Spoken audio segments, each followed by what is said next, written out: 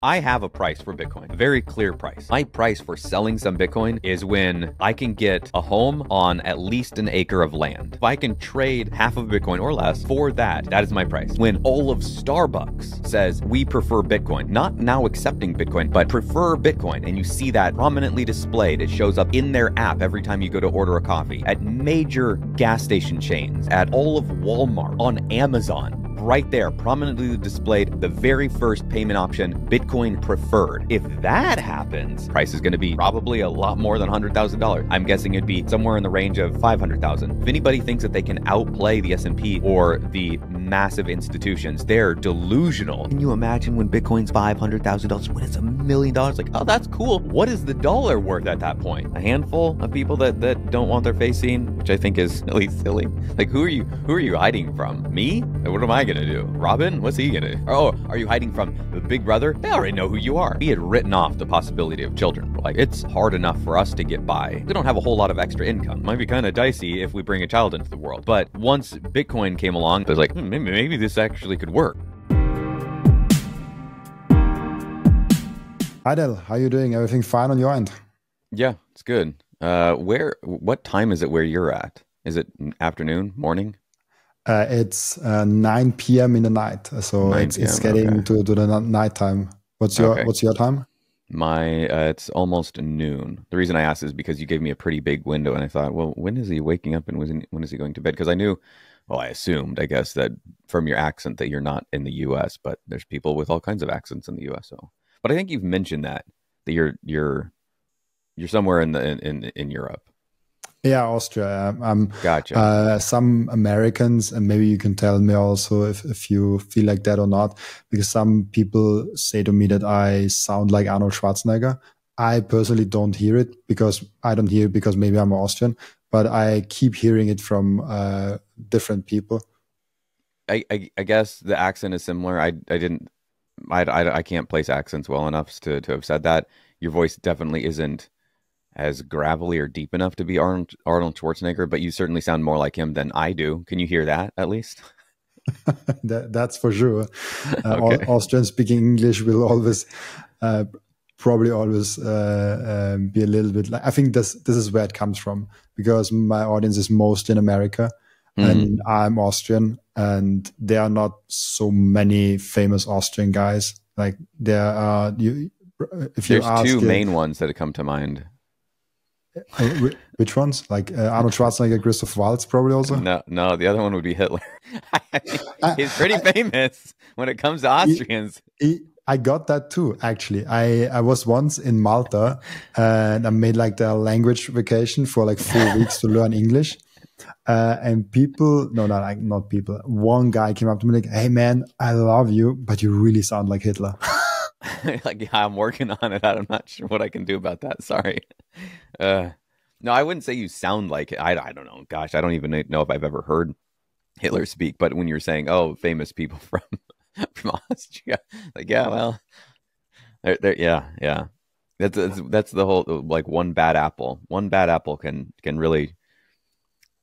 I mean, he ruined that mustache. Let me tell you what. I don't know what any of this has to do with podcasting, but I made a tweet not that long ago. I said, I really wish that Hitler would have worn a man bun because I hate that hairstyle. Nobody would have had a man bun if Hitler had one. Can you imagine? Man bun in that stash? Never again.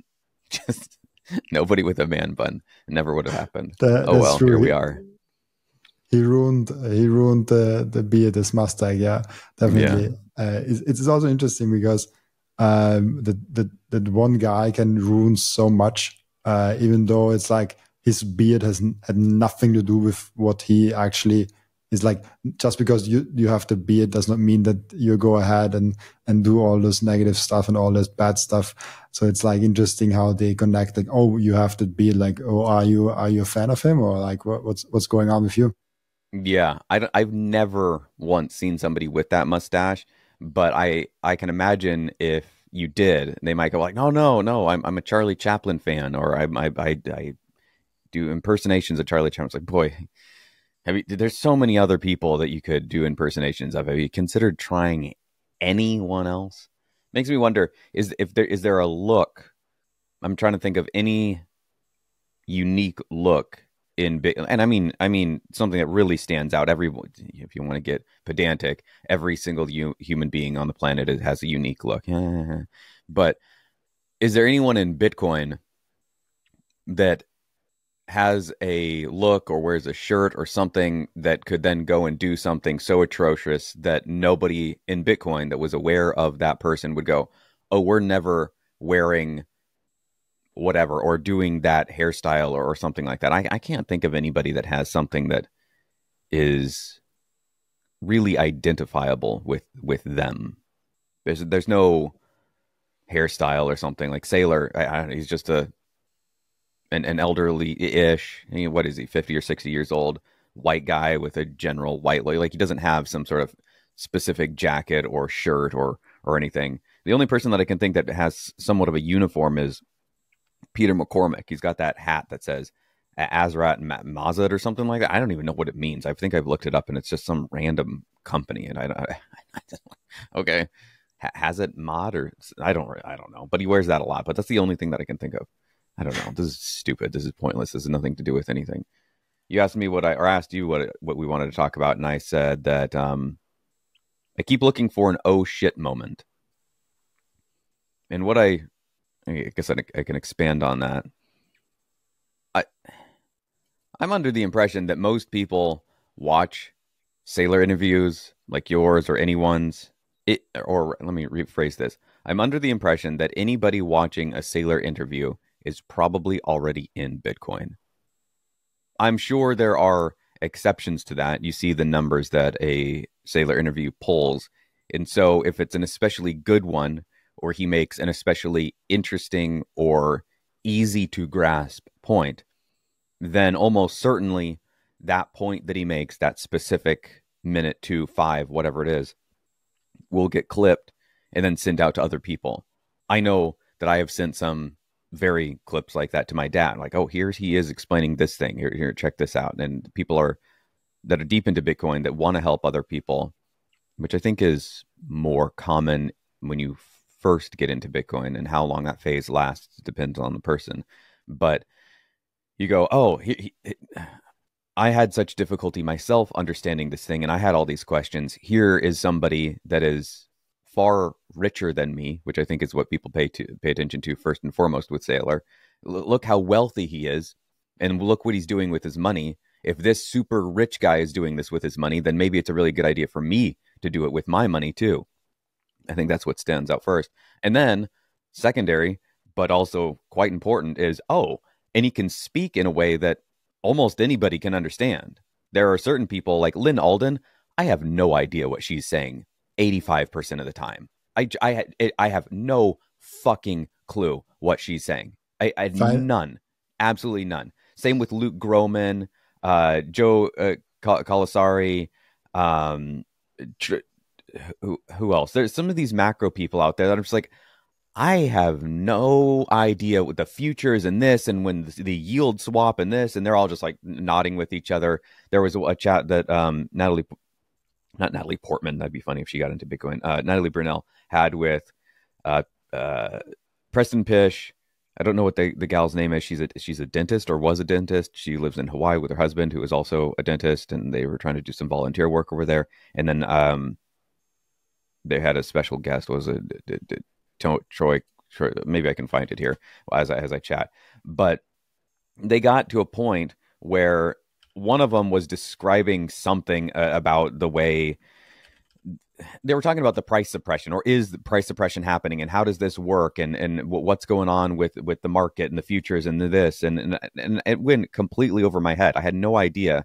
It was Preston Pish, James Lavish, Dr. Susie Riley, and then they had a special guest of Luke Groman. There we go. I had no idea what they were talking about most of the time. No idea. When Susie's there talking about trying to volunteer and do this, oh, okay, I can understand those things. Those are words that I understand in my head. But when they're talking, or James was there saying that these large institutions, the hedge funds, it's this thing that he did back in the day, and they get 10% when they do the futures. And I have no idea. I have no idea. So the reason I went on this rabbit hole is because when Saylor doesn't speak that way, And he goes, if you have 3 tuna sandwiches and Bob wants 2 tuna sandwiches, well, the price of the tuna sandwiches are going to go up. Most any idiot can go, well, I understand that. I don't really like tuna, but yeah, that makes sense. And he speaks in a way that really you'd have to be borderline, like, you know, not well mentally to not understand what Saylor is saying. And that's appealing. People like somebody that you can understand.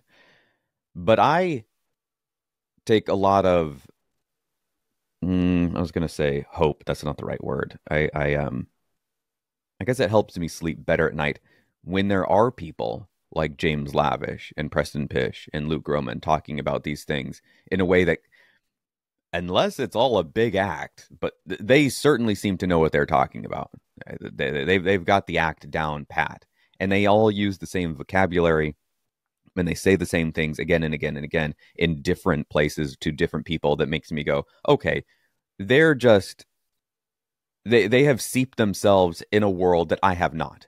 And the same would be true of me not understanding a rocket scientist or a mechanic talking about working on the undercarriage of a Toyota Camry. He's going to be throwing around words and phrases and tools that I probably have never heard of. Some of it, I'm going to pick up little pieces like, oh, okay, I know what that, I know what a wrench is. I know what he just described there, left turn, right-handed, left. I know what those things are. But then when he gets into the deep weeds of how the undercarriage fits to the chassis and then the muffler system, sure. I'm glad you know what you're talking about, because I'm going to have to take my car to a mechanic. So I hope he knows what he's doing. But I take it helps me that you have extremely smart people. Sure seems like it, in the Bitcoin space, interested in Bitcoin, speaking positively about Bitcoin. And on the flip side, the people speaking positively about pretty much every other crypto are obvious morons, like clearly fucking retarded idiots. It starts with their profile pictures. It seems like 65-80% of the time, it's a little cartoon something from some NFT that's a monkey this or a penguin or some anime something or another. So they're, I was about to say, hiding behind a mask. And maybe it's not hiding. Maybe they take pride in it, and they're more than happy to share a picture of themselves. But it seems as though the people in Bitcoin, there are people that are anonymous or pseudonymous. But many people, I don't know if I can say the majority, but at least the majority of the people that I follow use an actual picture of themselves. They actually go on. There's only a couple that I can think of in the Bitcoin space that don't put their face out there. You've got Gigi, you've got Uncle Dev, you've got the Rational Root, Satoshi, a handful of people that don't want their face seen, which I think is really silly. Like, who are you hiding from? Me? What am I gonna do? Robin? What's he gonna do? What the fuck do we care? Oh, are you hiding from the Big Brother? They already know who you are. You're not hiding from Big Brother. You're not hiding from the NSA or the CIA. What are you doing?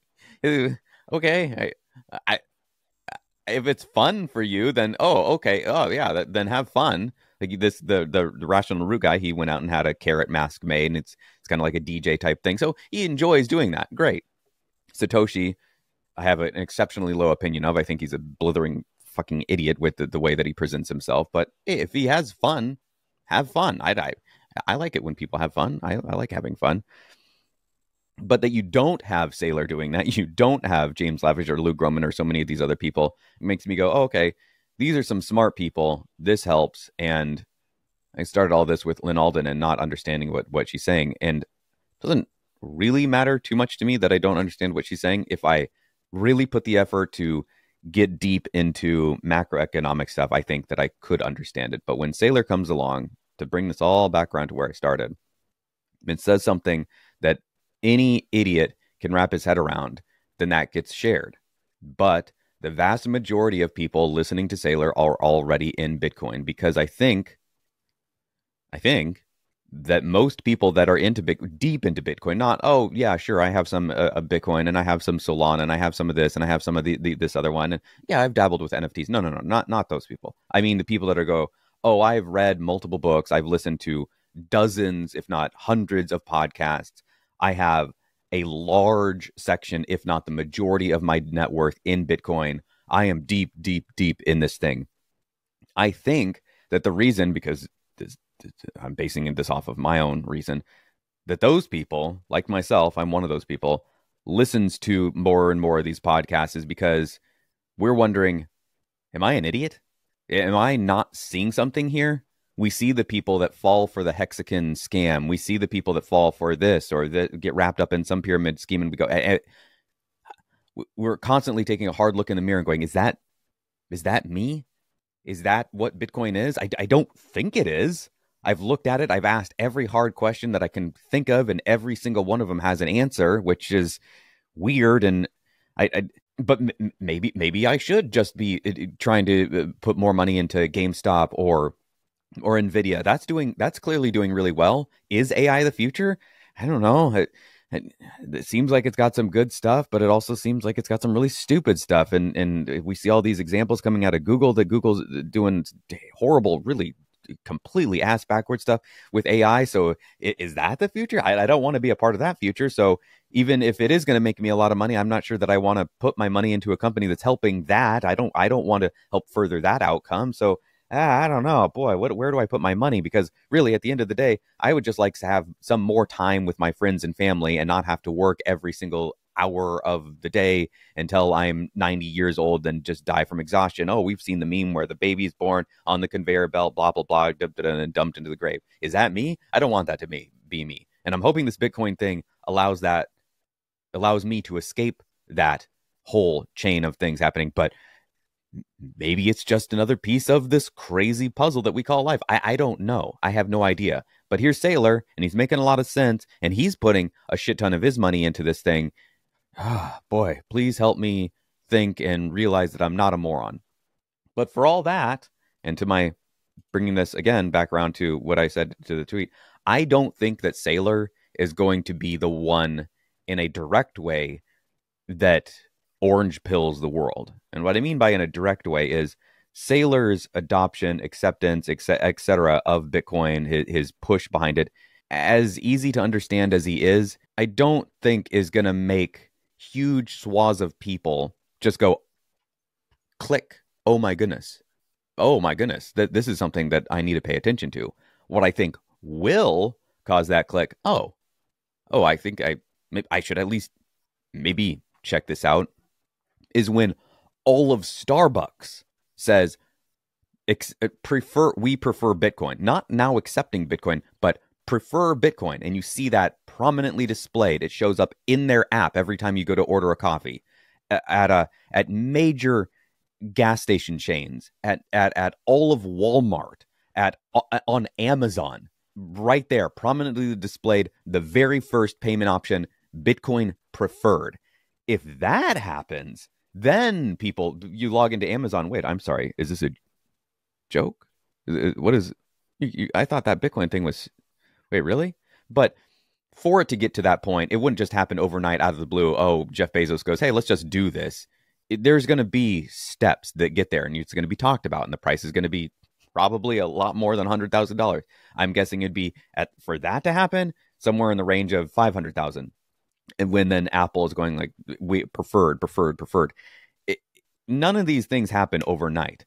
What is more likely to happen is that somebody like Michael Dell of Dell Computers is having a chat with Saylor in the background. That's why I say that I don't think what Saylor is doing is going to happen in a forward-facing way. What I think is happening is that you have a billionaire probably having conversations. I have to assume that some people out there with huge amounts of sway, like a Michael Dell, like Jeff Bezos, is seeing what Saylor has done and going, it's at least worth paying attention to. Let's see what happens here.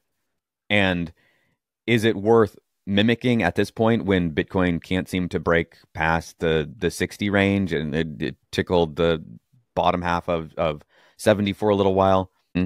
Maybe these large institutions, these big companies are waiting to see, hey, let's see what the nation states do, which is weird because usually private companies wouldn't wait for what a nation state was going to do, but maybe they want to see more favorable regulatory frameworks to go, well, okay, hey, if Qatar or these oil rich nations are going to start their sign is going to be Bitcoin preferred, well then yeah, maybe we should follow that. But when it hasn't really done, yeah, you could say, oh well, over the past year it's up more than 100%. All right, cool, yeah, great.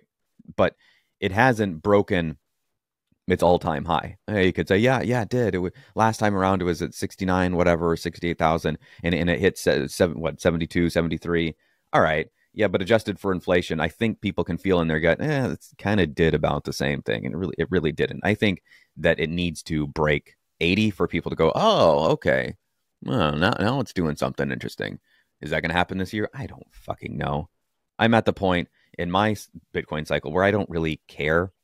My favorite phrase that I've come up with to describe Bitcoin is I am 100% convinced that our current monetary system is fucked beyond all repair. That I'm convinced of, as much as I'm convinced that the sun will rise again tomorrow and that if I were to sit on the sun, it wouldn't go well for me. Not a good outcome. That I'm convinced of. Monetary system screwed. I don't know if Bitcoin is the answer that fixes all this, but I don't know of something better. I don't think gold does it. I don't think silver does it. I don't think any of the other shit coins do it. I certainly don't see any government or many of them getting back onto a sound money standard. What Milei is doing in Argentina is kind of unheard of. You don't usually see somebody get into power and just start chopping agencies off left and right. I mean, that maybe a little bit, oh, we're going to reduce the number here by 5%, but not just in all of it. These studies, what is just no more of this entire division. That's wild. But I've been chatting for 20 minutes. Do you have any questions for me? A lot along the ways, and the moment where I wanted to scream out was when you said about Lynn Alden, because I always felt the same way. Like I can listen to Saylor for hours, to Jeff Booth for hours, to all those people for hours, because I feel like I learned something and still I understand it. If I listen to Lynn Alden for an hour, I usually click out after like 10 minutes because I'm like, I have no clue where we are. Yeah. I have no clue what she's saying. But it seems like, are you disappointed a little bit with Bitcoin, or is Bitcoin not where you want it to be? No, I don't really care because, like I said, I don't know what else I would be putting my money into. I need, so I guess I've got in my mind, there's a lot more options than this, but in my mind, there are 3 options that I can do with my money. And before I even learned about Bitcoin, there was only 2 options, and one of them was kind of, I don't really understand that. So the first option is just saving. I get a paycheck and I put some of that into my savings account, and I try not to look at it when I check my account balance. I go, no, I don't really, I do have that, yes, but that's for a rainy day. And the first time I ever do this, it's $100, and then at the end of the year, maybe I get it up to $5,000 or $10,000 if I'm really doing well and not going with any frivolous expenses. Saving $10,000 in a year for me and my income would be challenging, but probably doable if I was really, really frugal. And so that's option 1, just saving money. But that's difficult because you see this number getting bigger and bigger and bigger. And at least for me, when I see a monetary number getting bigger and bigger and bigger, I just go, oh, look at all the neat stuff that I can get. I can't turn that part of me off. Maybe some people can. They go, oh, I really enjoy saving, and I like seeing that number get bigger. And for me, not for me, but for the person I'm parroting here, that's where I get enjoyment. But I have a spending problem. Maybe it's because I kind of grew up, I wouldn't say poor. There was always food on the table, but we were certainly on the lower end of a middle class household for sure. I'm one of 5 children, so unless your parents are making huge. And my mom was a stay-at-home mom, so we were living off of one income, which was possible back in even the 80s and into the 90s. Anyhow, that's option one, just save. Well, that's hard. Option two is do something with your money. And this is where Saifedean talks about, well, now you have to have a day job, but then also you've got to research all these various companies. There's 1,000+ companies, 10,000 companies that you can invest in. Which is the right one? I don't know. Do you? No, of course not. There's only 7 or 10 that are profitable on the S&P 500, which is why people invest in the whole damn S&P 500. But why not just invest in the right ones? That would be even better, wouldn't it? Well, sure it would. But which are the right ones? This year, this month? I don't know. I don't know. And if anybody thinks that they can outplay the S&P or the massive institutions, they're delusional. They're either a delusional, which is 99.9% of them, or an absolute genius and is probably doing something else with his time. But if you can beat the S&P 500, hey, Godspeed. But if the hedge funds and all these institutions, these massive players that have bajillions of dollars, okay, that's not a real number, but literal billions and in some cases trillions of dollars to throw around, and they can't do it, how are you going to do it? You're not. You don't have their infrastructure. You don't have their tools. This is the entirety of what they do. You're off doing your day job, and you can listen to a podcast here and there on your commute. You're going to outplay them? No, you're not. No, you are not. This is like you saying, oh, I am going to load up my Glock, click, click, and I'm going to go and solve the war in Ukraine and Russia. I'm going to do it. No, you're not. No, you're not. You'll go over there if you can even get over there, and you will die. That's the first thing that will happen. You'll get out to the front line and a drone will smack you in the head with a bomb strapped to it and you're dead. And now maybe, if you're lucky, you're a Twitter video. And that's how people remember you. The guy that was a fucking moron that went on and took on a massive war and died. That was you. Good job. You took on the hedge funds and the institution Citadel and BlackRock and you have $0 now. And there's all sorts of these stories on Wall Street bets where people are like, oh, I YOLO'd into this life savings. Grandma left me $10,000. I'm going to put it in 123 stock. And now you have no dollars. Good job. Or you owe them money because you did some really cute stuff with futures and shorts and things that, well, I don't understand it. And I'm not the biggest retard on the planet. And these people that are on Reddit, well, you're on Reddit, so you're a bigger retard than I am. And you did what with your money? Oh, okay. Yeah, you deserve to have $0 or negative dollars. And then the last thing is, once you find out about it, Bitcoin or some other crypto, I guess. I guess there's gold and stocks in there, but that all plays into that second point of which is the right thing to put your money into. And so am I concerned? This is a long fucking answer, but am I concerned or bothered with what Bitcoin is doing? No, because I don't know what else I would do with it. And the nice thing about Bitcoin is that once you get to a deep understanding of it, or deep enough, whatever enough means there, you just sit on it and forget about it. And because it's in cold storage, at least for me, it's a hell of a lot harder to spend. I can't just go tap, tap, transfer from savings into checking. Now I went to the gun store and bleep, bloop, bloop. I bought myself a new rifle. Wow, there goes my $10,000 savings. Well, whoopsie-doo. Great. I can't do that. I'd have to go boot up my specific computer that is only used for Sparrow. It's never gone online for anything ever. That's the only program it has on it. I have to boot that up, type in my password to get into Sparrow, see which of my wallets, well, I guess it'd be the only one on there. I'd have to then transfer that money using my multi-sig thing. So I've got to go and dig out multiple wallets, at least 2 of them, or the signing devices that I've got. Send some of that Bitcoin to something like Cash App or some other River or something like that. Then sell that, all the while knowing what I'm doing every step of the way, that I'm about to do this. And what are you doing? What are you doing? Having this little voice going, what are you doing? Dude, what are you doing? And knowing that I'm going to take a hit for capital gains, I'm going to have to pay on this. It's so much more of a headache to get that money and turn it into USD, which I'm glad about. Some people are like, see, look, that's a terrible thing about Bitcoin. No, that's a really good thing as far as I'm concerned with Bitcoin. It makes it much harder for me to just spend it willy-nilly. And so I'm glad that I just sit on it and forget about it.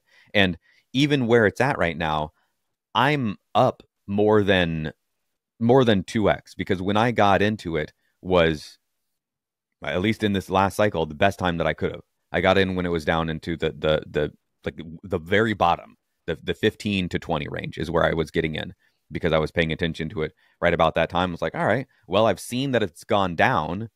And one thing that I'd learned from listening to all sorts of different investing things before I got into Bitcoin was like, I started getting to investing and learning about it with the GameStop thing.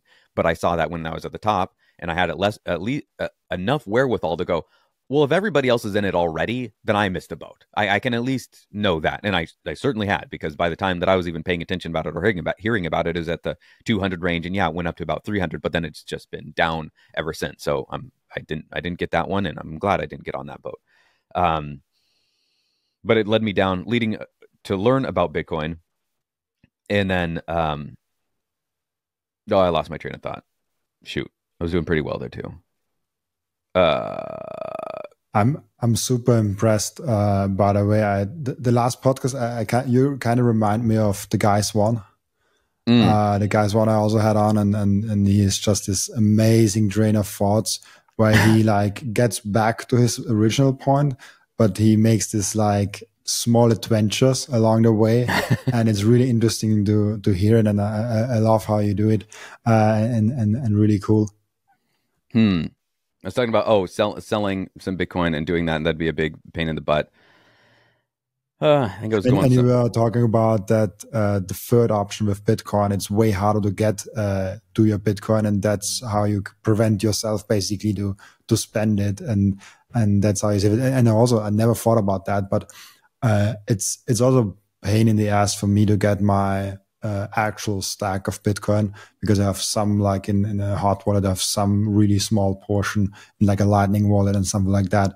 But like 99.999% of my Bitcoin stack is really hard reachable, even for me. Like, good luck for anyone else to get it. But for me personally, it's really hard.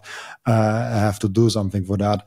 And I don't consider that number to be my net worth. And when I go on and look for like, oh, I could buy that, and then I look at my bank account, I'm like, oh, I cannot buy that. I cannot. I could buy that maybe when I sell all my Bitcoin, but it's not even in my question. Like, it's like, and of course I don't sell my Bitcoin. It's not even, don't even think about touching my Bitcoin, because there's a barrier, and I'm so aware of that asset. And my question in my mind was like, why aren't more people figuring that out? Or maybe it's even good that Bitcoin takes a while to understand. I'll come to my thought on that here in a second, because I remembered where I was going. So I was saying about when I got into Bitcoin and that it was down, and it's been up since then. So I feel pretty good that it's at 60, considering I got in the 15 to 20 range. And I attribute getting in then after it had gone down. I imagine some people that you see that meme. It's like, oh, it's at 60,000. I'm not buying. That's too expensive. And then it drops down to 30. It's like, well, I'm not buying. Oh, it just dropped down to 30. I'm not buying it. It's why would I buy it if it dropped down? But I had watched enough podcasts with traditional investors like Bill Ackman, where I learned two important things there. Never make investments with emotions, and buy when something is down. And so once I had what I felt was a decent understanding of Bitcoin, I thought, oh, this thing's on sale. It's down from the all-time highs that it was at the 68,000 down to 15, 20 now. Hell yeah, we're scooping some of this up. Oh, heck yeah. Maybe it'll go lower, whatever. This is a great bargain from where it was. And that turned out to be exactly accurate. And I think will turn out to be astoundingly accurate. And I think where it's at now will be an absolute brain-numbing bargain compared to where many people foresee it going in the not-so-distant future. But as to why more people don't see it, I don't think they have the time.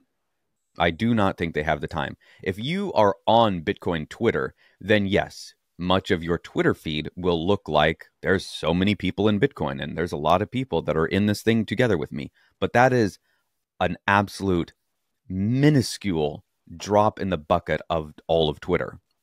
If you step outside that for a second and you look at what's trending, go to YouTube trending, millions, billions of more people are paying attention to anything other than Bitcoin. They're paying attention to anything other than finances. And even though there are these TikTok videos that pop up of some person in their car yelling about how I can't afford this and the politicians don't understand the working man, it's still one video for 10,000 whatever bullshit is happening this time. Or, oh, look, guys, I got the new McCafe swirl topper. Oh my, there's so much more of that bullshit out there. And unless things get really bad, super bad, like, oh, I don't have any money because a company, it says in my bank account, stolen from you by bad company. Like, literally says that as a transaction. Oh, now I have a reason to get upset. Until that happens to millions of people across this country, or billions across the world, it'll just be the frog in the pot slowly boiling. And yeah, well, some people complain about it and somebody will make a video and, oh, I agree with that guy. And back to my day to day. It's very similar to, I don't know what happened to my Twitter feed, but my Twitter feed has turned into an absolute fucking dumpster fire. And no matter how many times I tell it, I'm not interested in this. And it says, okay, we'll show you less of that. It doesn't show me less of that. And I have, for whatever reason, gotten shoved into this corner where the most insane conspiracy theories or ideas are out there. I'm like, it's giving me all of the flat earth stuff. It's giving me Holocaust didn't happen. It's giving me Hitler was a good guy. It's just the most crazy nonsense. And I don't know how it happened, because for a little while there, it was great. It was really good. It was primarily Bitcoin people talking about stuff. It was the occasional model, like an attractive woman. Hey, I'm a fan of that. It was some neat outdoor photography from different photographers. Oh, that's cool. I like seeing neat places. So it was a nice, good feed. But it has turned into such garbage, and that's, God damn it, it happened again. But that's so much. I lost my spot. But that is so much of what people are inundated with that I don't think that people have the time or wherewithal or even care to go and look into Bitcoin. And I do think that Bitcoin is simple enough for pretty much anybody to understand if you spend the time to. My advice is always go and just listen to Savidin Amos's The Bitcoin Standard. You can listen to it on YouTube. It's on there. It's 11 hours. So if you play it in 2x speed, 1.5 speed, you're going to be through it in less than that time, 6 to 8 hours or so.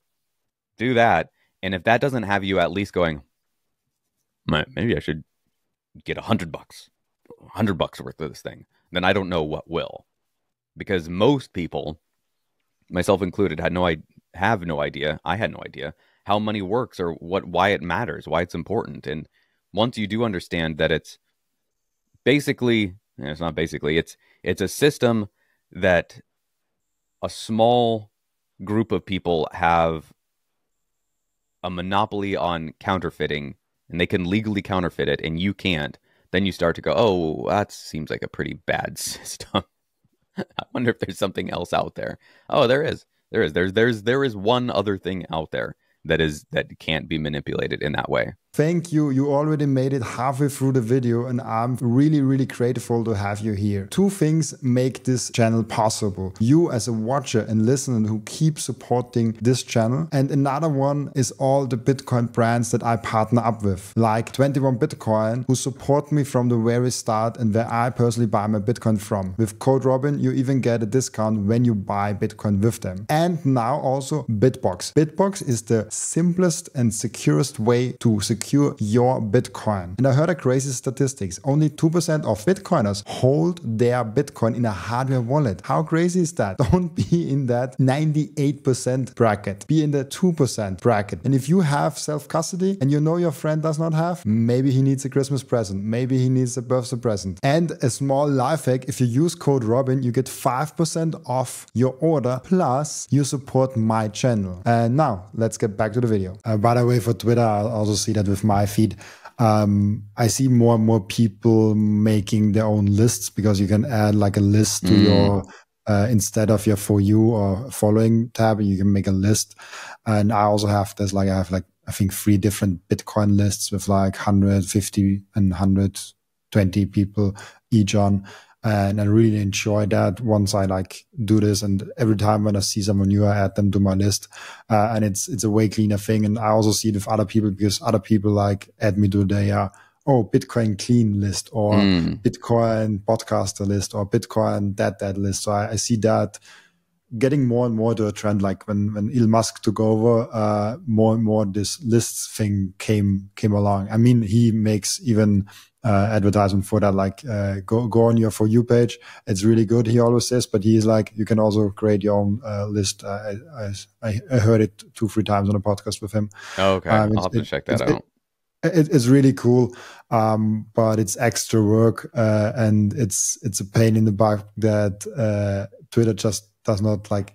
The feed is weird, and I also got that. Like I see some things where I'm like, why do I see that? Like what's like I see now pop things where like, oh, those are the 8 best pop culture things that happened this year, and I'm like, I'm not interested in that. Yeah, what have I ever done that makes you think I care about this? I don't. Why is this happening? Yeah, but what you said is interesting because I also feel like that. And maybe I misinterpreted, but do you also feel that the pain is just not big enough? Because you also said about that frog. And interesting about that frog example, I actually researched a little bit about that because I always felt like there's actually a possibility that the frog is not jumping out of the water, but at some point when you turn up the heat of the water, the frog actually jumps out of the water. At least what I saw of some research that I did.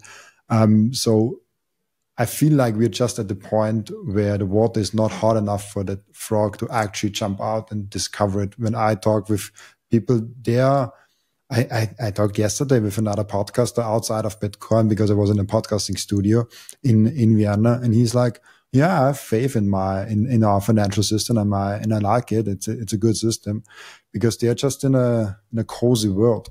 I think that a lot of times when people hear the frog and pot analogy, they hear the pot and the water in it being bad system and the frog being the people. But that isn't how it works.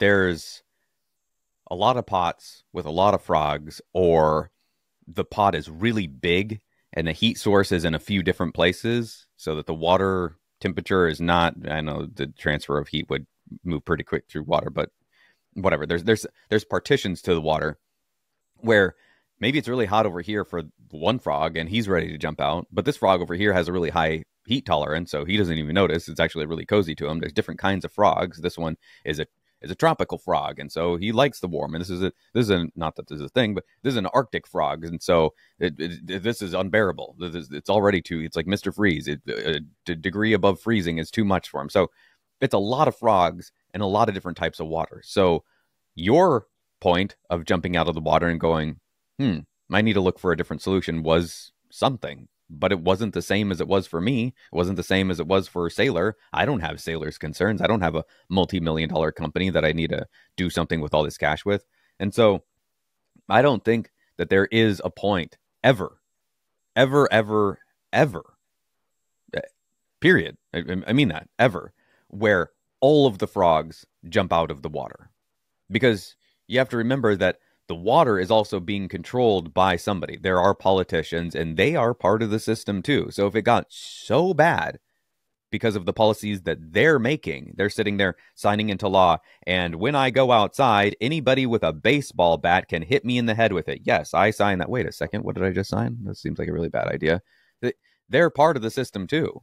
And so they have to live in this, and yeah, sure, they're going to do things that are more favorable to them, but people die and politicians go away and then new ones come in. So it's a constant changing fractal.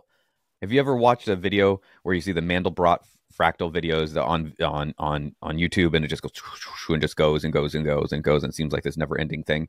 Try and guess where it's going to be in 10 seconds from wherever you are. Just tell me exactly what that pattern is going to look like.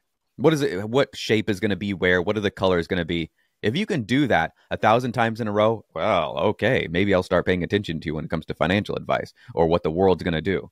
This is why I don't adhere to, and I think that the whole fourth turning thing, I think it's such bullshit. I think all of that is such fucking nonsense that some guys were like, oh, look, let's cherry pick a bunch of different things from different points in time and call it the fourth turning. And look, you can go around. I am willing to bet $1,000, seriously, $1,000, that if you wanted, you could call something the 6 ways, and you could go back from different points in time and look, every 6 years, this happens. And if you find the right things and you pinpoint these various things, it's going to look exactly like the 6 ways. And we are now in the 5th way. And as you can see, because of this next presidential election, there are 2 old men both running for office, which happened 6 times 6 years ago. 666, mark of the beast. Obviously, we're in the 6 ways. And when we're in the 6th of the 6 ways, then it all loops back around to the 1st of the 6 ways. Fuck you. Fuck you.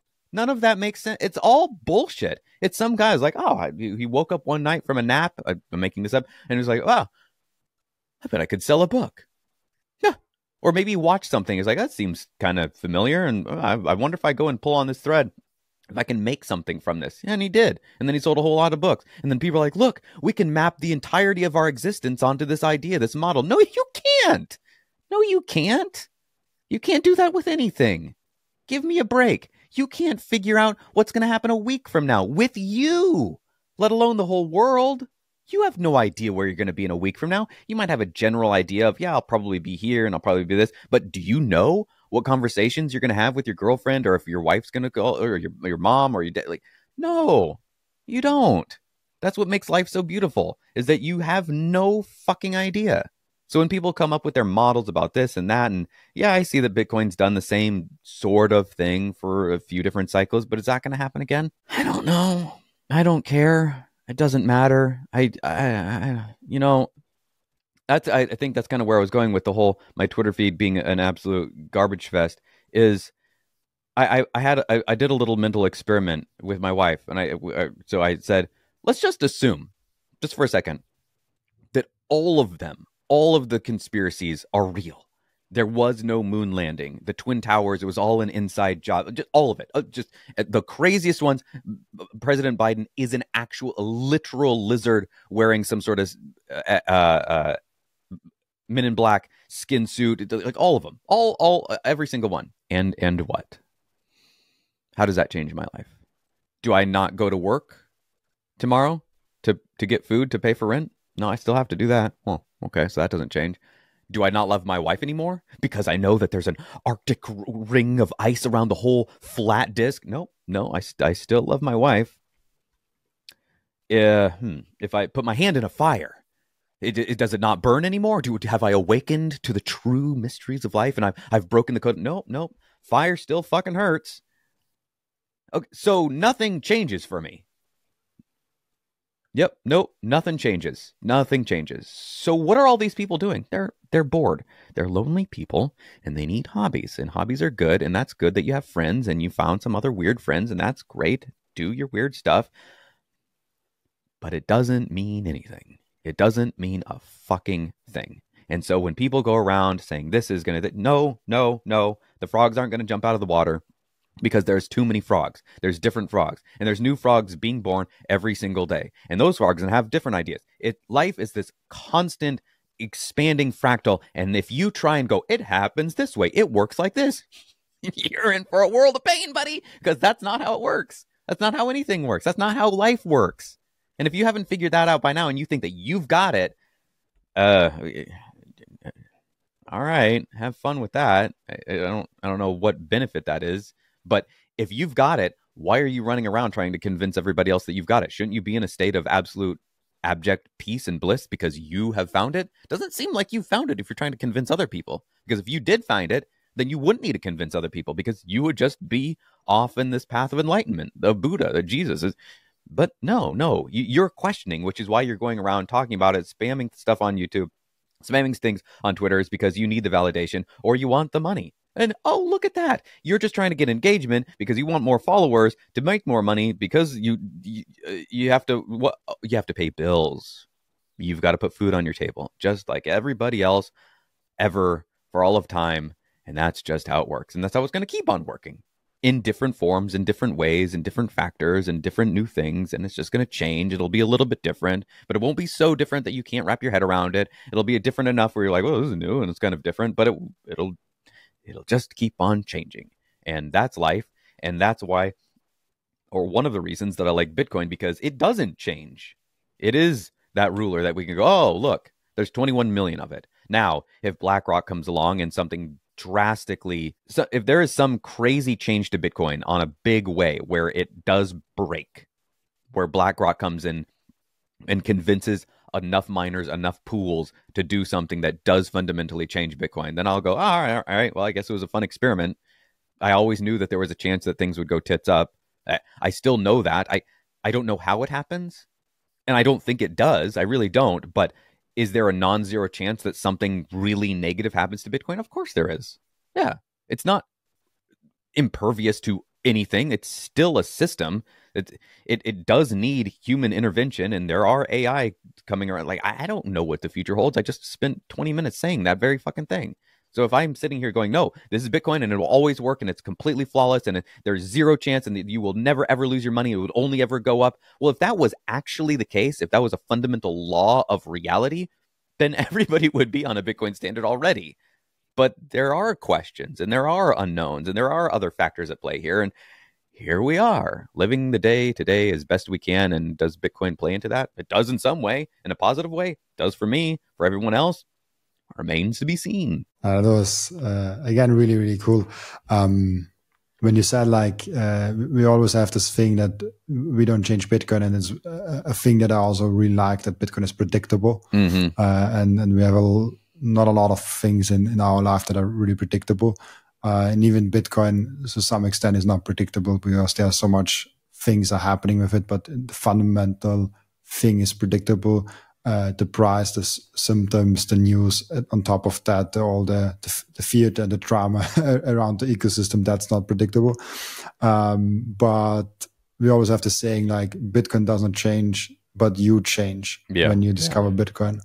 And you said you got in Bitcoin when it was like 15,000, something like that. Mm-hmm. So it's not that long ago. Yeah. It's still a time ago, but not that long ago when we see the history of Bitcoin. Did something change in your thinking when you discovered Bitcoin, or since you discovered Bitcoin? Yeah, a lot of things. The main thing was that I didn't have a whole lot of hope for the future for myself. Like, I figured the world wouldn't change all that much, but I saw the writing on the wall and I could feel it more than I could articulate that money was broken. I didn't know that. I would notice things like, boy, I remember back when I was a kid, I could get those little cheap packets of ramen. I don't know that I ever purchased them, but I remember going shopping with my mom, and you could get a pack of 10 of them for $1. They were 10 cents a piece. I clearly remember that. Or not all the time would they be, but if they were on sale, like if there was a special deal that they were having, I knew I would remember that. I'm like, oh, Mom, hey, look, can we get more ramen? Because like I mentioned earlier, we weren't exactly rich. And so I was money conscious without understanding what money was, because my mom would bring coupons and she would look for deals. And so I would, as a child, be like, oh, I want to help out. Here's a deal on a thing that I like, this ramen. I really like the ramen, so here it is. It's $1 for 10 of them. We're like, oh yeah, grow. Okay, good. That's a good deal. Grab them. Or tuna. I really like tuna salad. I still do. I always have. And so back then you could get a can of albacore tuna for $1. Again, 10 for 10 was a thing. That's unheard of now. You're looking at $2.50 if it's a really good deal, maybe $3, which is interesting because that means, and I'll get to what's changed for me here real quick, but I'm talking about kind of the gut feeling that I did. Why is this happening? Prices, dollars are buying less. But I was at McDonald's. I like McDonald's coffee. It's really the only thing that I get there, but if you use the app, you can get, where I'm at anyways, a big coffee like this for $1. That's an unbeatable deal for a coffee. And there was a person in front of me. This just happened last night. Was a person in front of me in line. And I'm sorry, he was behind me. I'd gone through, I was waiting. He was behind me. I could hear him on the loudspeaker. Oh, welcome to McDonald's. How can I help you? And he goes, oh yeah, going to get 2 McChickens and a McDouble. And I worked at McDonald's when I was 15, 16. And I thought, oh, that was $3 back then. And so I think this all real quick. That was $3 back when I worked there because it was on the dollar menu. and I hear the person say, "Oh, sure, we've got," repeats the order back to him, and I think, I don't, how much is that going to be? It'll be $9.32. I was like, oh god damn, it's gone up 3 times, and that made me wonder: has the dollar lost 60% of its value in the last 20-ish odd years? Seems so, given what I see with ramen and with tuna, and like I just mentioned, you could get it back in the day for $1 a can, and now it's 2.53. So it does seem like it's lost about 60%. That's brutal, but that I couldn't tell you why. I just like, something's happening here. My dollar's buying less stuff. What the hell? How is my dad able to, on one income, afford a home, a whole home, an actual home on a nearly an acre of land with 5 children, and be the only person bringing in money? How with 2 cars and a motorcycle? What in the fuck? How did that happen? I can't do that. There's nowhere, at least in this country, that I can do that. And so once I found Bitcoin and started seeing, oh, what it is, it gave me hope for the future in a way where my wife and I had never, or not never, but we had written off the possibility of children. We're like, it's hard enough for us to get by and make the day-to-day. And it's not hard. It's not like we're on the streets. It's just we don't have a whole lot of extra income. So how in the world are we going to have a child? And we have never wanted to bring a child into the world if we couldn't at least provide something. I'm not trying to go on vacation every year and the best private school. It's just a decent lifestyle that keeps the child off the streets, out of a tent or a cardboard box. Can we do that? I don't know. It might be kind of dicey if we bring a child into the world. But once Bitcoin came along and I realized what it was and started saving in it and saw net worth go up, I was like, maybe this actually could work. And so we've talked about having a child, and yeah, so it totally changed my outlook on that. And just a little quick side note, I have a price for Bitcoin, a very clear price. There's some people that say, oh, never sell, and as soon as you sell, you'll regret that you've sold some. All right, well, I don't agree. I have made some purchases with Bitcoin, and I don't regret those at all. I've gone to the Bitcoin company, where you can buy gift cards and stuff, and I've made some purchases through that for various things. And usually I just buy the Bitcoin back, so I'm not really, I guess I'm kind of using fiat, but I'm getting a little bit of a kickback with the Bitcoin, whatever. But I haven't regretted any of those, and I'm talking small, like a couple $100, a couple hundred there. But my price for selling some Bitcoin is when I can get a home on at least an acre of land. That's what I want. I basically want the childhood home that I grew up in, something reminiscent of that, and not the same place. I don't want to live in Arizona again, I don't think, but that size. And if I can trade half or less a Bitcoin for that, I don't care if Bitcoin goes up a 1,000 times from where it was, because I can't live and play on Bitcoin. It's digital. I can't do that. And so I could raise a family. I could play in the yard with a child or children at a home. And so if I can trade half of Bitcoin or less for that, that is my price. Now, I don't want to trade the entirety of my stack for that, but that's my price in my mind of what I'm willing to separate. And I imagine most people do have that price. And if they don't, I don't know, that's kind of odd to me as well. I was like, well, but what are you doing this for then? If I just want to get as big a stack as I can. Well, you've already lost that. Like, there's other people that beat you. No, I want my own personal stack to get bigger and bigger. I want to see that my sats number grow up. Whoa, okay, that's an interesting game. All right. Do you have a number? You don't have to share what it is, but do you have like a thing that you want that you're doing this for? Or is it just, I just want to stack for stacking? Mm-hmm. I have an interesting framework to think about. For me, is freedom. The thing, maybe I'm too young to think of family right now, because I'm only 25, okay. And I do have a committed relationship with a girlfriend. I was like even right now over 1 year, but like having kids, buying a big house, staying at one location, all this stuff, it seems a little far for me right now. But it comes closer and closer. But I have a framework where I'm like, how long can I live off my Bitcoin stack? Okay. Like I calculate the thing like how how long could I do absolutely nothing, lay in the bed, watch Netflix the rest of my life? How long is that period of time where I can just do nothing Yeah. and still survive, still get to a restaurant, still drive around with a car, something like that. And I would never do nothing because I'm extremely like, if I'm on a 2-day holidays, on the second day I get nervous, I want to do something.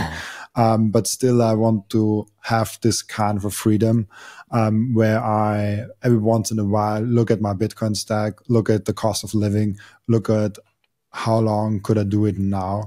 And when this year number exceeds the years that I possibly can probably live, then this is kind of my framework where I'm like, okay, this is a number where I'm really satisfied. I see. But it's really hard to predict in dollar terms what it is. Yeah. Because you don't know like how does the dollar develop, how does Bitcoin develop. But that's how I try to think about it. Yeah, I'm glad you mentioned that about how the dollar develops and what does that mean, because that is something that I rarely hear people mention. They're like, oh, I can't wait until Bitcoin is like, can you imagine when Bitcoin's $500,000, when it's $1 million? Like, oh, that's cool. What is the dollar worth at that point? Because unless people are widely accepting Bitcoin, which I don't think is going to happen for a long time, I really don't think that the Starbucks sign and the Apple and the Amazon now Bitcoin now preferred, I don't think that's happening for a long, long time. Maybe I'm wrong. I have no idea. I think it'll remain more like Saylor talks about it, digital property, an asset that you trade, that you do things with, that you sell when you want to, that'll remain like the most liquid property real estate that exists. But so many people don't talk about, oh, if Bitcoin is worth $1 million, yeah, but your burgers are $15. I've seen people be like, oh, a burger's $1,000. No, burger's not going to be $1,000 at that point, but it might be 18. I guess if you go to some restaurants now, a burger already is $15. So it might be $50. It might be $45. It might be a lot more. But I just watched a video. I think the channel has got like 4,000. No, I'm sorry, not 4,000. A lot more than that. 4 million subscribers. I think it's called Casually Explained.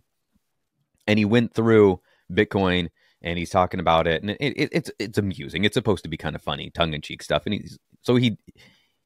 he's not disingenuous, but he also is, because the point is to be amusing and funny, and he's trying to make jokes and he's trying to make you laugh.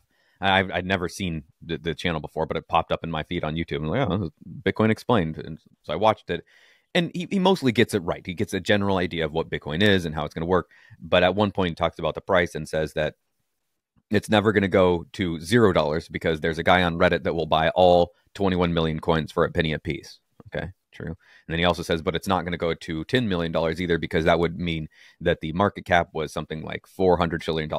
And I thought, well, that actually is more likely to happen, the $10 million, than the penny. And it's more likely to happen because of money printing. And that's something that so few people outside of the Bitcoin space know about. They don't understand why the prices go up. I know that most people don't know this, because the retail job that I have, I work at a hardware store. And since COVID, there has not been a day, truly a day, on average, I guess I should say, where I have worked and nobody has mentioned prices increasing. Every single day. Sometimes it's 3 times in a day. Sometimes it's 10 times in a day. Sometimes it's 1 time. I mean, sometimes it's 0. But on average, it's at least a couple times a day that somebody goes, man, prices have gone up. Or they come up and they buy a box of screws and they go, man, I remember when these were $5.99. They're $12.99. What the hell happened? It's all some comment like that. And it's usually not like an attack on us. They know that we're not raising prices arbitrarily. They're just like, man, what is going on? I bought a burger the other day and it was $10. I remember when I could get a whole meal on lunch for $5. What the heck's going on? And often I will say, well, that's what happens when you print more money in the past couple of years than maybe ever before. Or I'll say something like, that's what happens when $1 trillion is being added to the balance sheet every 100 days. And people just go, well, huh? Nobody I say this to, okay, not nobody, but very few people go, yeah, you're right. Almost every single one of them is like, what is that? What are you talking about? I thought prices just went up. Every once in a while, somebody will be like, "You're exactly right," and we'll have a little chat, and they're like, "You know what we need to do, and we got to get back." They're like, "Have you ever checked out the website?" I've run into this a couple times. What the fuck happened in 1971? I sure have. I know that website real damn well. But that number of people is 1 out of 30. It is not common. It is not common that anybody has even an inkling of what's going on. It's just like, prices go up, I have less money. This sucks. That's back to what I was saying about the frog. It's just like, it's getting worse, I guess. I'm back to work for me. Whatever. Yeah. That would have been really interesting video going out in the street asking like 200 people, why do prices rise? Yeah. It would be interesting answers, I feel like, and probably 2 correct ones. God, I got into it one time with this guy that came out. He's like, "Oh man, just." He said something about the prices, and I made a comment about the $1 trillion or what, more money printing, something like this to kind of like. I guess I kind of do that to sort of test the waters. Like, hey, do you know why this is happening? And I have an inkling. I can't explain it in great detail, but I do know that when you print more of a thing, then that thing goes down in value. And he's like, yeah, well, it's actually greedy corporations. And I was just like, it pissed me off. I said, no, it's not. It has absolutely nothing to do with greedy corporations. They don't want to raise prices. We don't want to raise prices. There are some exceptions to that, like that stupid brand Supreme. Yes, they put a really high price on their silly T-shirts and the bricks that they sell or whatever. But most places want to sell their product. And if you want to sell your product, you don't raise the price a whole shit ton. You find what is the margin that we need to make here? And depending on the product, to get it into people's hands because you have some other idea, you're going to lose money. Oftentimes when video game consoles are first released, they lose money on those. But they make money in the long run because of the digital sales and the this and then that and all this other stuff. But greedy corporations are not. It just pissed me off when the guy said that. And because I shot back at him, and because I work in a mom and pop hardware store, I can say pretty much whatever the fuck I want to anyone I want, anytime I want. And the boss, the owners will just chuckle. I've gotten heated with customers and they're just like, oh, I took a guy down. I have a video of it. A shoplifter came in. I know some jujitsu. I jumped on his back and had him in a rear naked choke. You can't do that at most places. You can do that where I work. They were happy that I did that. Anyhow, yeah, it pissed me off that I got into it with this, or that this guy just blindly thought that it was greedy corporations. Like, man, come on. And the thing that pissed me off about that the most was that this guy was in his like 60s or at least his 50s, a rough 50s, maybe a pretty decent 70s. So an older guy, old enough to know better. If this had come out of the mouth of like a 15-year-old, a high school kid who's probably not even going to notice anyways, but if it had, or a college student, I'd be like, all right, you don't know better. That's okay. But that was out of somebody that should definitely know better. Oh, those greedy corporations. Come on, man. What are you doing? No, it's not greedy corporations. Jeez. Yes, there are greedy corporations. Sure, they exist. Yes, people want to make money. But I might have this wrong. But when I learned it, if this is accurate, actually, I'm just going to see if McDonald's, because I heard that the McDonald's CEO, somebody posted this on Twitter. They said, did you know that the McDonald's CEO makes $10 million? What in the world does he need with all that money? I thought, $10 million for the CEO of McDonald's? That is fucking nothing. That's insane. That's so little money for being the CEO of McDonald's? I don't know if that's accurate, but I'm looking it up right now. McDonald's CEO salary. Chris received a huge raise last year from, let's see, pandemic, What does it say here? With McDonald's, I think there's also probably some stock compensations and plans like that involved. So it's probably like a hard number to get, but like all in all, it should be more. Yeah, like right here. This is from 2021. It says McDonald's CEO Chris Kemczewski received more than $10.8 million in compensation last year. That's so little money. That's so little for being the CEO of McDonald's, one of the most well-known brands in the world. Like I don't know how much it should be, but that's not a greedy corporation. And the McDonald's that I go to, everybody's happy. I don't know. The customer service is off the charts, or they smile. They're like, thank you. I know McDonald's gets a bad rap and has ever since that Morgan Spurlock came out with that documentary, Super Size Me. And admittedly, it's not great food. I'm not going to come out here and say that it is. But if you want a clean bathroom and you want a coffee that tastes the same everywhere you go, like McDonald's is doing a lot of things right. I mean, there's a reason that they are the biggest name when it comes to fast food. In-N-Out, and I'm not sitting here saying that you should eat fast food. I'm just saying that if you want to eat fast food and you like a good brand, McDonald's is hard to beat. I can understand why Warren Buffett has got stock in McDonald's. It's a pretty cool company. It makes me smile when I pass by one. I don't know. Maybe it's just a little kid, but I don't hate McDonald's. I can't. It's an American company. I like them. A small fun fact, I started my investing journey after I got out of ETFs and stuff like that with individual stocks, and McDonald's was the first stock I ever bought. And I loved it, and I mean like $100 or something like that with it, and I loved it a lot. So I always have a sympathy for McDonald's, and I usually, like, I've been not there probably for like 2 months, but usually like on average I'm probably like there to eat 10 times a year or something like that. And especially when you're on the road and you're busy, then it's really nice. You just go in there, you know it's quick, you know it's good, you're not getting disappointed, you know you get something in your stomach, and the brand is really good. But the thing with the prices, it's also really interesting. I always ask when someone's like, oh, it's a greedy corporation. I'm like, okay, are those greedy corporations have monopolies? Because without the monopolies, you cannot raise prices without getting hit. Like if there are two companies doing the same thing and one is just raising the prices and they are the same quality or similar quality, then they will, of course, flock to the other. Like consumers are not stupid and just buy the higher price tag for nothing, especially with all the internet and videos going on and shitting on each other. When there's no monopoly, they are not raising prices because they want to. They're raising prices because they have to. Yeah, exactly.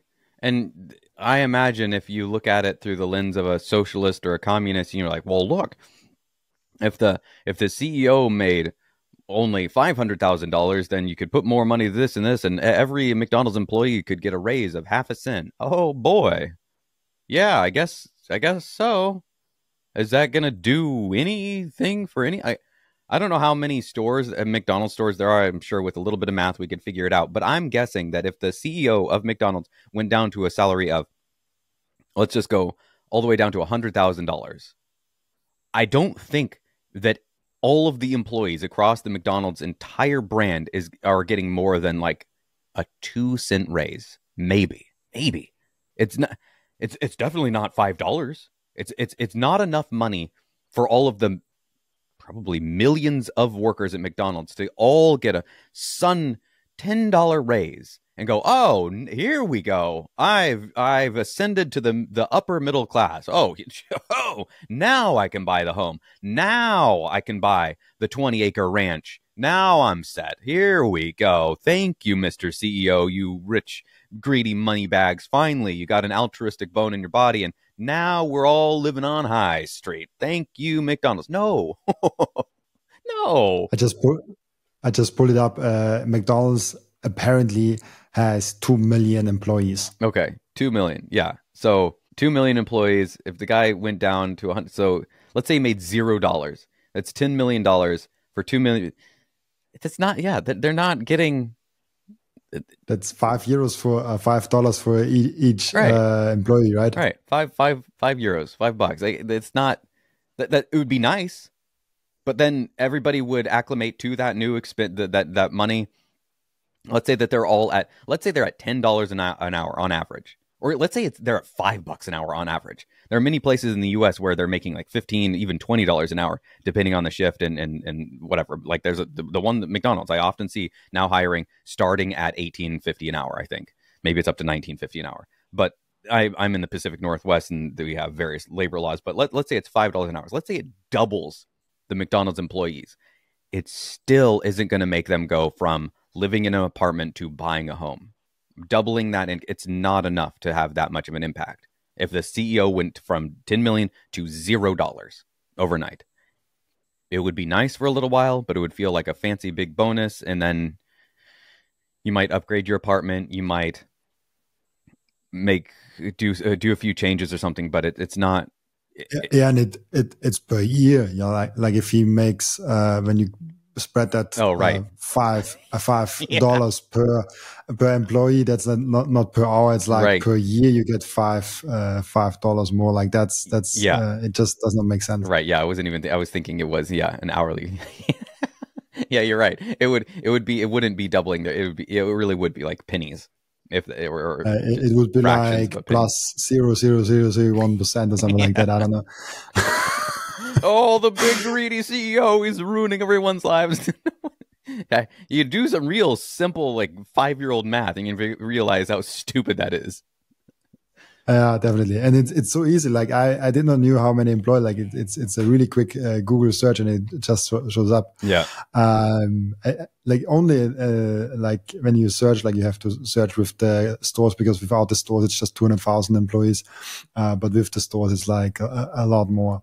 But we already are really progressed with the time, and I think we set our appointment till 10, and it's now 10 at my time. So let's wrap it up. Let's come to our end routine.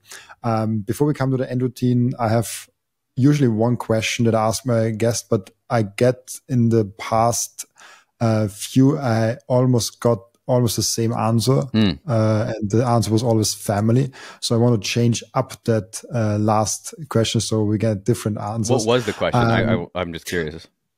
What are you currently passionate about besides Bitcoin?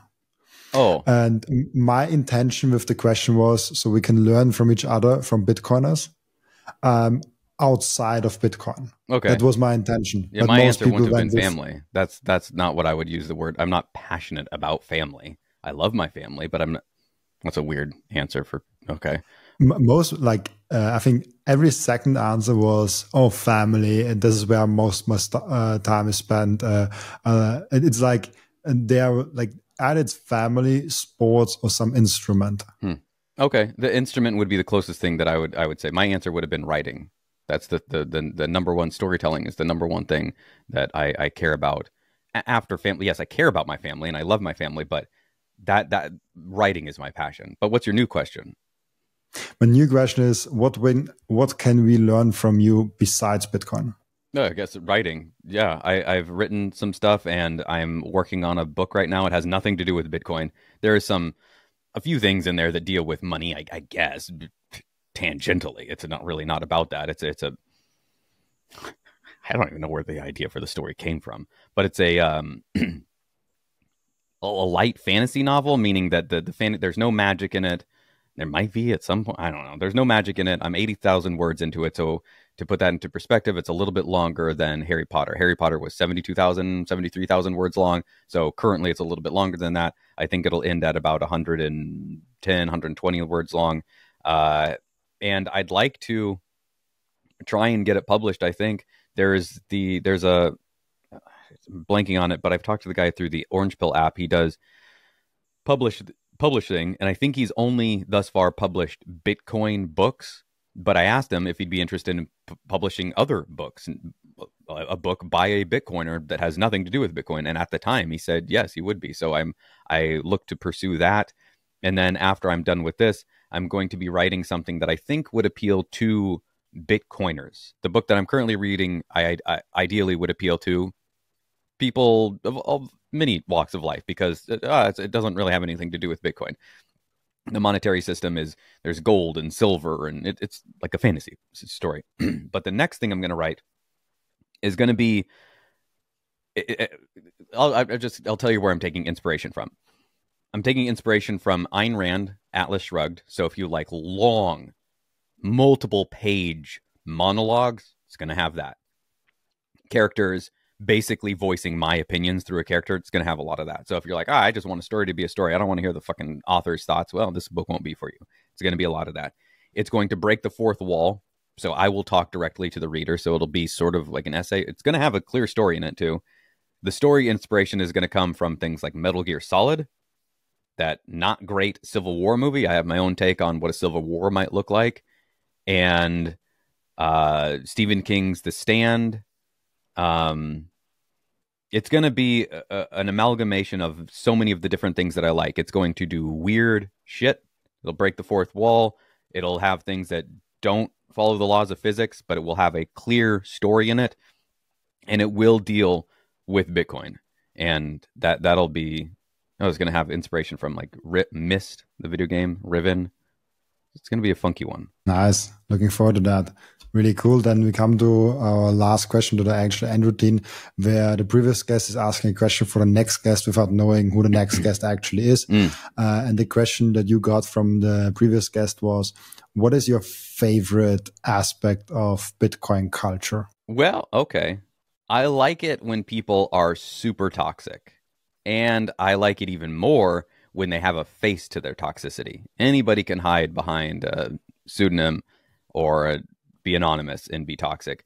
But honestly, one of the biggest reasons I got into Bitcoin was because of Saifedean Amos on Lex Fridman and being just no shits given Saifedean, calling shitcoiners, being aggressive, being abrasive. I like that a lot.